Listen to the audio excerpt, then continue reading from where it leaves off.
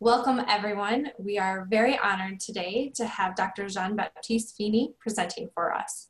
He is a senior scientific researcher at the French National Research Center in the Living Organism Adaptation Department at the National Museum of Natural History. In today's webinar, Dr. Fini will take us through the important role that thyroid hormone plays during development. He will explain how his team uses animal models to understand how chemicals that many pregnant women are exposed to can disrupt thyroid hormone signaling and ultimately neurodevelopment. One of the things that I find most exciting about Dr. Fini's work is that he has studied environmentally relevant chemical mixtures and worked to anchor his research in xenopus to epidemiological studies.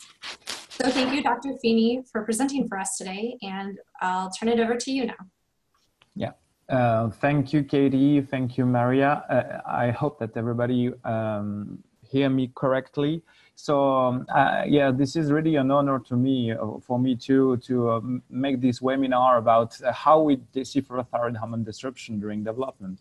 So the first thing I want to stress is that the thyroid hormones are essential in all vertebrates, and you have the structure of the 3-iodothyronine, and this is the exact same hormone that is found across vertebrates, but also chordates.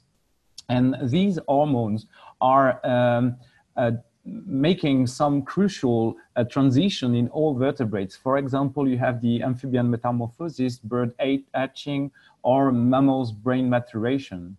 And this is the most complex halogenated molecule synthesized by vertebrates, and it's the only one that contains iodine. And you will see that both iodine and thyroid hormone are essential for brain development. So when you look to the thyroid hormone axis, it's as complex as all the other endocrine axis, but you have in the middle, so the thyroid gland. I don't know if you see the mouse, but the thyroid gland synthesized the T4 and T3, 4 because there are 4 iodine atoms and 3 because of 3 iodine atoms, and the iodine can enter the thyroid gland thanks to the sodium iodine symporter. And the T4 and T3 found in the blood exert a negative feedback on both hypothalamus and pituitary, and are taken in the bloodstream. They are distributed to the whole organism thanks to serum binding globulin, proteins like thyroxine binding globulin, transthyretin, and albumin. And they finally can reach organs like brain, and they enter the cells not via passive diffusion as it was thought before, but since 2004, we know that there are membrane transporters that are expressed, and they are specific to thyroid hormones. For example, MCT8 and OATP. And thyroid hormones encompasses a lot, multiple processes during brain maturation. And that means gene transcription, neurogenesis, migration, synaptogenesis, and myelination. And you can think that if one of these processes are disrupted by a chemical, that could have functional impact like learning deficits, hearing loss, or visual defects.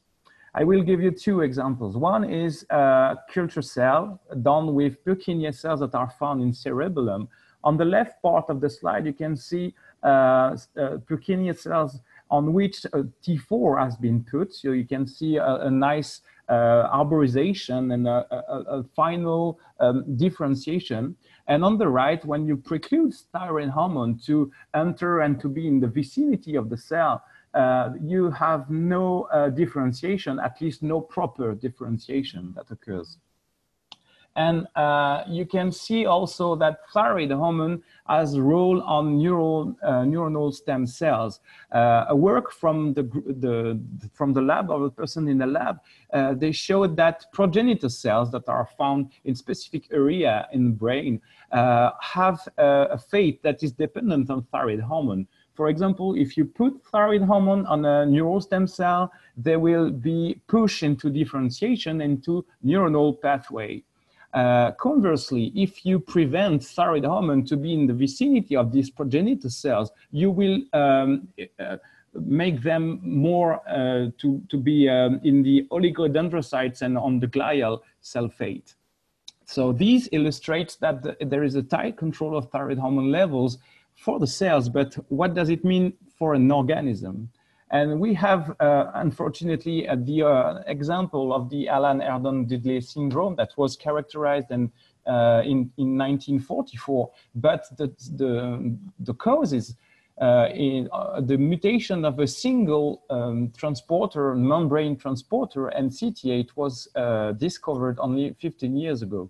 So you have these T4 and T2 that cannot enter the cells, and the children suffer from both severe IQ deficiency and also a muscle hypotonia. So here you illustrate that with one transporter, you may have a really strong phenotype of on both brain and body. But most importantly, we know that MCT8 is also expressed during gestation, during on the placenta level. You can see that there is a dynamic expression of MCT8. That means that the maternal thyroid hormone are also important during development. And this illustrates the tight control, and we need a tight control of maternal hormone. So we know that all babies in Western countries are tested at birth for the thyroid stimulating hormone, so the one that is produced by the pituitary. And we know that if there is too high levels of this TSH, the babies are suffering from congenital hypothyroidism. The problem is that if you see these slides on the crucial role of thyroid hormone, so the first line, it's okay, normal brain development, you have normal maternal and fetal. For the two that follow, there is the test that is done at birth. You will see that there is a missing thyroid hormone, that there is a hypothyroidism. But from the last one, when only during the first weeks of development you miss or you have disturbed maternal thyroid hormones, where the baby only relies on maternal levels, we don't know the consequences. So we can ask what developmental processes could be affected during this first trimester. So I will show you that you have the brain development that is starting really, really early. You have 2 weeks and onwards for the cerebellum, and you have a really tight and organized, orchestrated modification and structure of the brain. And you can see that these synaptogenesis, myelogenesis really start early on. So when you have this first page of how the first 9 months shapes the rest of your life, we may ask that perhaps it's more the first 3 months of your life. And I want to remind a recent study from Robin Peters and Tim Corriveau, where they show an association of maternal thyroid function during early pregnancy and IQ in offspring and brain morphology. So it's done on the Rotterdam cohort, and they followed the children at 6-8 years old. On this graph, on the left part, you can see that when the mother has between 12 and 20 picomolar concentration of thyroxine, so the T4, the children that's 6-8 years old are really more prone to have an IQ, and the chance of having an IQ over 100 is really higher than if the mother has below 12 or over 20 picomolar. And in contrast, when you see the percentage of children with an IQ below 85, you decrease the risk of having a low IQ when the mother has between 12 and 20 picomolar. So this illustrates that too much is as bad as too little. And importantly, they did also a RMI on the brain of the hypo and hyper thyroid children, and they saw that the structure was also affected with a reduced cortical volume and a low white matter density. So when you think about the central concept of developmental origin of adult health and disease, where you know that gestation and childhood is a really, really critical window of exposure to the endocrine disrupting compound with possibly some late effects, this is often used for the steroids, but it also includes the thyroid hormone availability. And So the question is there a direct effect and the babies or the fetuses are exposed to the chemicals? And the answer is yes. We know that the many chemicals are crossing placenta barrier, and so we are developing in a soup of chemicals. And for example, you have the phenols like bisphenol A, benzophenone, which is a UV filter, or a legacy pesticide like the metabolite of DDT. You have some phthalates, PCBs. So we wonder, okay, we know that how to test thyroid hormone disrupting potency. So the first strategy we used was to start from exposure data found in literature. So we started from a Tracy Woodruff study in 2011, where she showed that all women, all pregnant women in NHANES were exhibiting like an average of 33 compounds out of 52 analyzed, and 15 were ubiquitous. Among them, you can see that you have polyaromatic hydrocarbons, metals, organochlorine, pesticides, phthalates, or brominated flame retardants. Our work was to look into literature to find the concentrations that were found in amniotic fluid of all of these 15 compounds. We did find the concentration and we recreated a mixture of these compounds. So phthalates, pesticides, halogenated compounds, and perfluorinated. So the perfluorinated compounds are the anti-adhesive compounds that are found in fried pan, but also in the clothes. And we wonder, okay, what's the model to use and to test this representative amniotic mixture? And we used the property of this conserved thyroid hormone over the evolution, because as I told you before, a T3 peak is necessary to make the brain maturate in human, but it's also necessary for a tadpole to metamorphose into a frog. And if you block this peak, the tadpole never became a frog. So we used this property and we tested the representative amniotic mixture on tadpoles, on a wild type, but also transgenic. And we used an assay, a Xenopus embryonic thyroid assay, which is under OECD validation on the last year, and immunohistochemistry and 3D reconstruction and behavior analysis. So to make it short, the Xenopus embryonic thyroid assay has been developed more than 10 years ago. And so it was done in adding a transgene that responds to thyroid hormone, meaning that there are some thyroid response elements, and when you put thyroid hormone in water, there are GFP, so green fluorescent protein, that is expressed in tissues of the tadpole. Here you have the head of tadpole in ventral view, so you don't consider the yellow fluorescence that is non-specific, but the green one, which is, for example, here on the gills or on the cartilage. And the beauty of that is that when you put a compound into the water in competition with the T3, you may see an increase or a decrease as it's shown here on the picture. It was a flame retardant that we used. And the protocol is quite simple. We used 6 well plate with 15 tadpoles per well, and we renew every day. So the results, we've tested the 15 compounds alone at different concentrations, and then we've tested the mixture. On the left part of the slide, you can see 2 of the 15 compounds, the DHP, which is used in a medical device. It's a phthalate that is used to soften the plastics. And what you can see here is that we did see an increase of fluorescence when we add T3 into the water. This is expected. And then we saw a more fluorescence when we put DHP at 1 micromolar or 0.1 micromolar. Interestingly, when we've tested the perfluorinated octane sulfonic acid, so the PFOS, but also the PFOA, we observed a non-monotonic dose responses where we had a potentialization of thyroid hormone effect at the 10 to the minus 10 molar concentration and a diminution at 10 to the minus 5 molar concentration. But the most important was to test the mixture. And we've tested it at 3 concentrations. The 1x, which is the concentration found in amniotic fluid, 10 times more and 10 times less.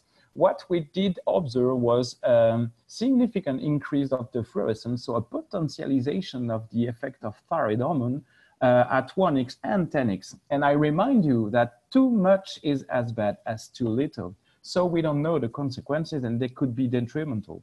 And the last thing on the slide is the NH3, which is an antagonist. And it's just to show that it was specific, because when you put T3 plus mixture plus this antagonist, you block the signaling, and you can see that we are almost at the control levels. Then we wanted to look at the cell population in the brain. So we studied the expression of some genes in the brain, neuronal markers, oligodendrocytes markers. We saw some downregulations of neuronal and oligodendrocyte marker. And more importantly, it was supposed to move, but on the bottom of the slide, you can see a 3D reconstruction of a brain tadpoles exposed to the mixture at different concentrations. What we did do is to dissect the brains, make them transparent, and use specific antibodies for neurons and oligodendrocytes. Neurons are in red and oligodendrocytes in green. We focused on the hindbrain, so on the small part of the brain where the 2 populations were present, and we quantified both the number of cells and also volumes.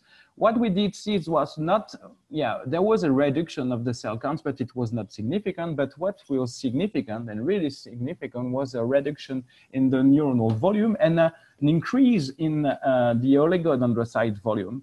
And these features are fitting with what was observed in human in both the Tim Corrivar and Robin Peters study, but also in some other studies that are looking at autistic patients and the volumes of these cells. So we wanted, because we can't really test IQ on the tadpole, but we wanted to test their ability to move. And we know that the tadpoles are stimulated by light, conversely to the zebrafishes. So here we put 1 tadpole per well, and we use a video tracking system, an infrared system, which is recording the movement of every tadpole for 10 minutes. And every 30 seconds, you have a light on, light off switch.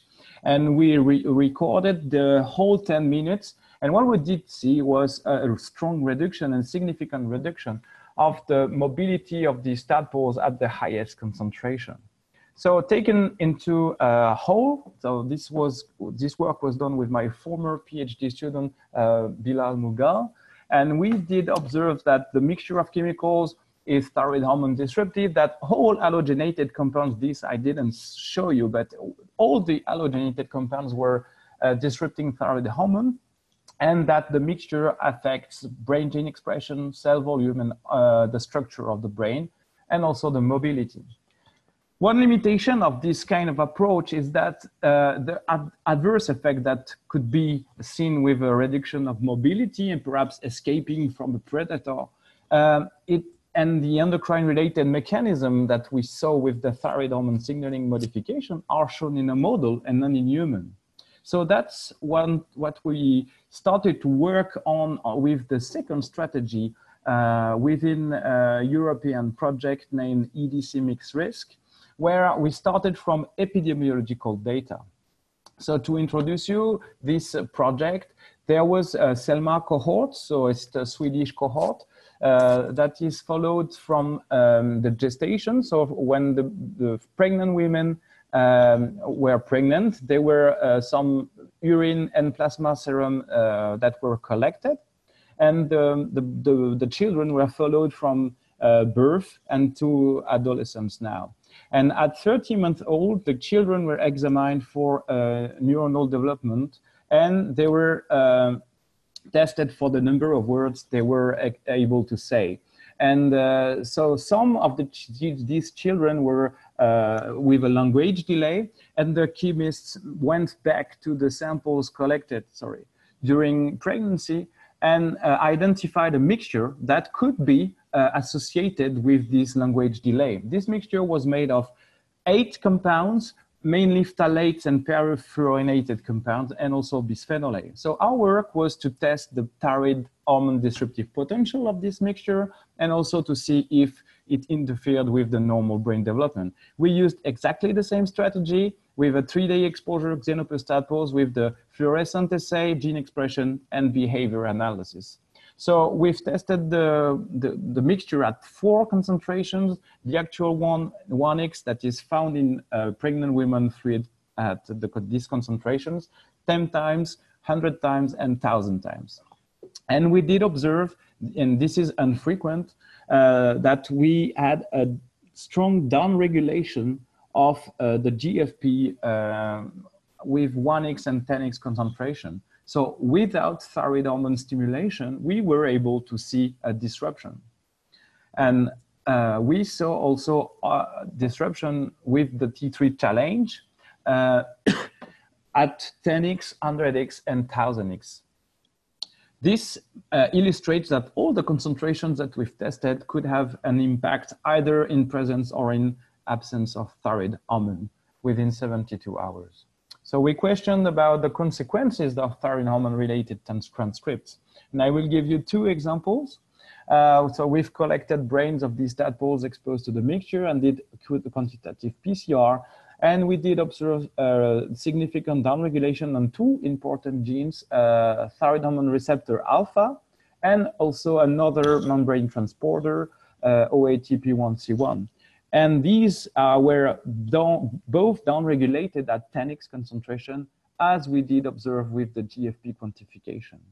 And when we looked at the plus T3 part, so the challenge between the T3 and the mixture, we did observe a strong downregulation of TR beta and another transcription factor, TH-BZIP.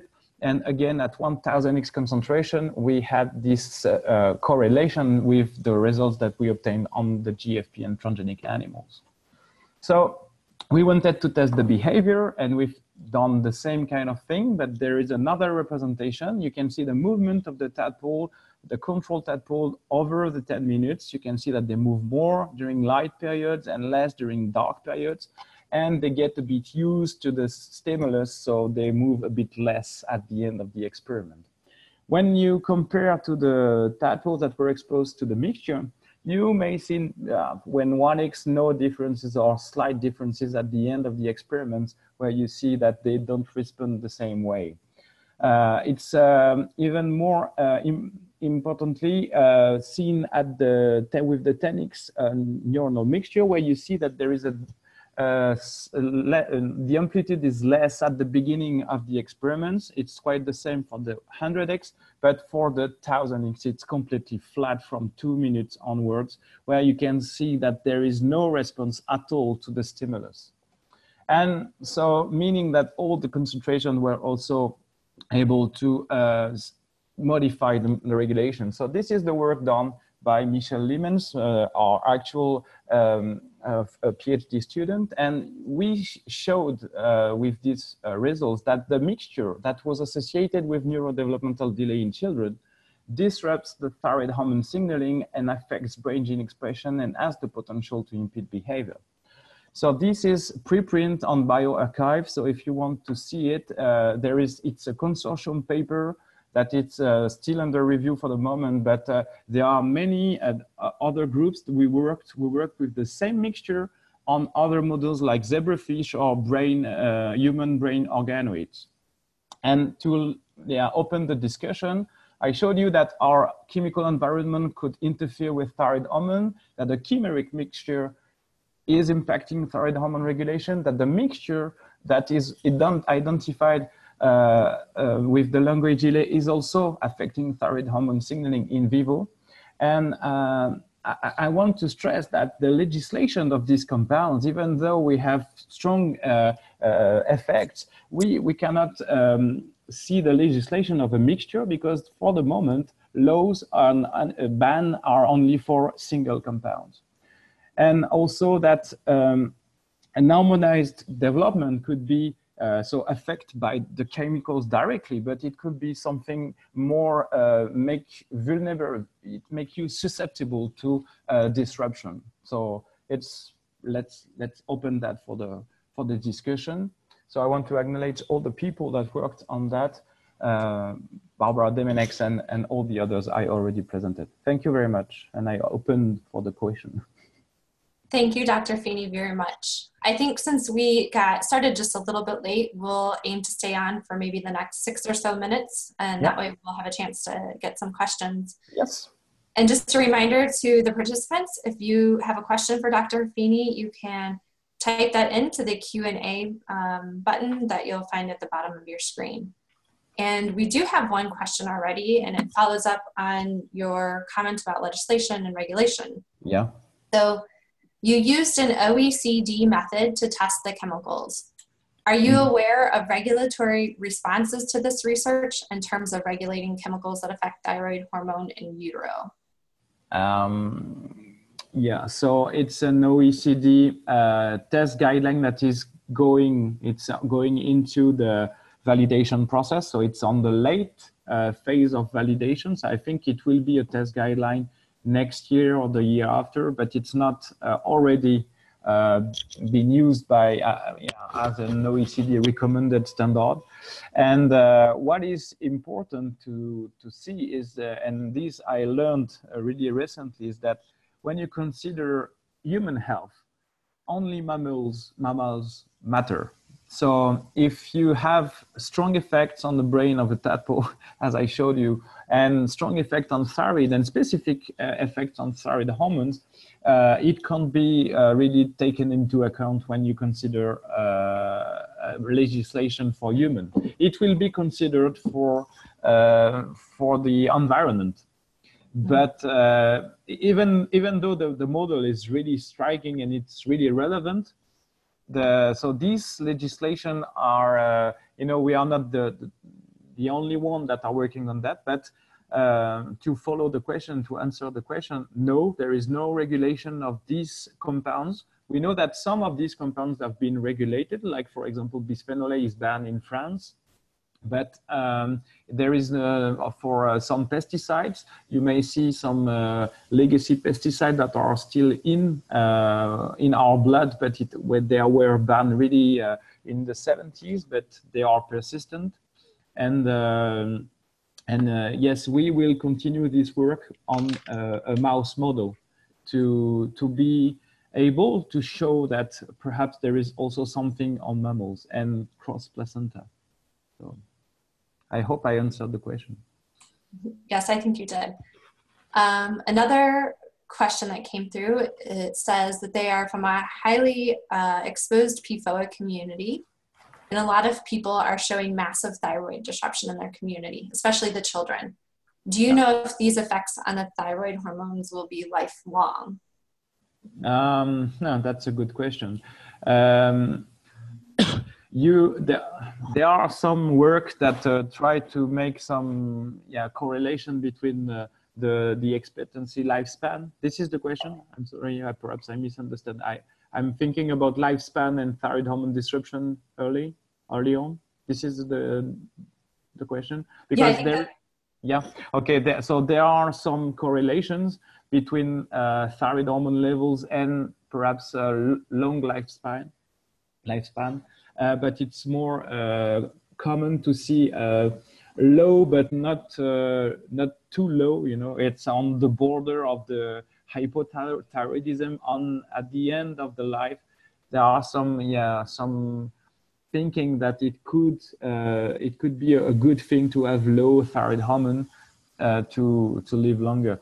But the more important, I think, when you have thyroid hormone problems at the beginning, there are the brain maturations, but also thermogenesis and the problems on the heart. These are the main problems that you will encounter. Right. So I think your finding is that there are lifelong effects from these early thyroid hormone disruptions. Is that accurate? We haven't studied that in our lab, but I know that some people are looking in centenarians and levels of thyroid hormone, and they found some correlations. I can't really say that if you can live longer if you have no thyroid problems, or I don't know. This is something that is interesting, but I can't really answer that question. All right, I think we have time for one more question. If you were to suggest legislative or regulatory priorities, which EDCs and which EDC sources would you target and how? And also, what role do you think fluorine plays, if any, in disrupting thyroid function? Yeah. So yeah, fluorine made of, it's a multiple question, but I will try to answer.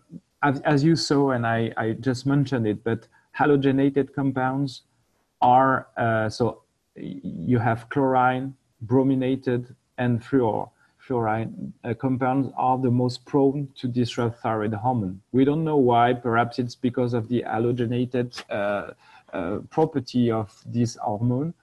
And what is striking is that most of the chlorinated, so the PCBs are banned now, and they were replaced by brominated. But they are also persistent, so they are on the Stockholm Convention, and they are like considered as POPs. So there are other brominated compounds and perfluorinated compounds that are used in the fried pan, as I told you. So if I had to regulate something first, that would be to first make an obligation for a new chemical that is put on the market to be tested for these properties of thyroid hormone disruption. And second, to try to use less halogenated compounds, because we know that they are the more prone to disrupt thyroid hormone. So I will go for perfluorinated and polybrominated compounds. But really, for the phthalates, there are the differences if they are short chain or long chain phthalates. It's the same for parabens. And the short chain are more susceptible to affect your health than the long chain. And I think that for the brominated and perfluorinated, it could be the same. You have, like a graduation. Not all are bad, but they need to be tested. That's the thing. For the moment, we are putting, not we, but people that are producing chemicals are putting them on the market, and they don't test them for their endocrine disruptive potency. And this will really change the thing if there is an obligation to test these properties. I don't know. All right. Thank you. I think we're going to have to wrap up now due to time, but I wanted to extend a big thank you to Dr. Fini today for joining us from Europe despite the internet connections, and also want to thank all of our participants. We did have some additional questions come in, and we will make sure that those get shared with you. Okay, I can answer that, yeah. Okay. Yeah, I answered online. And so thank you, everyone. I think I'll hand it back to you now, Maria. Great. Thank you so much, Katie. We are approaching the end of today's webinar. A video recording of this webinar will be available on the CHE website soon, and tomorrow you will receive an email containing a link to the recording.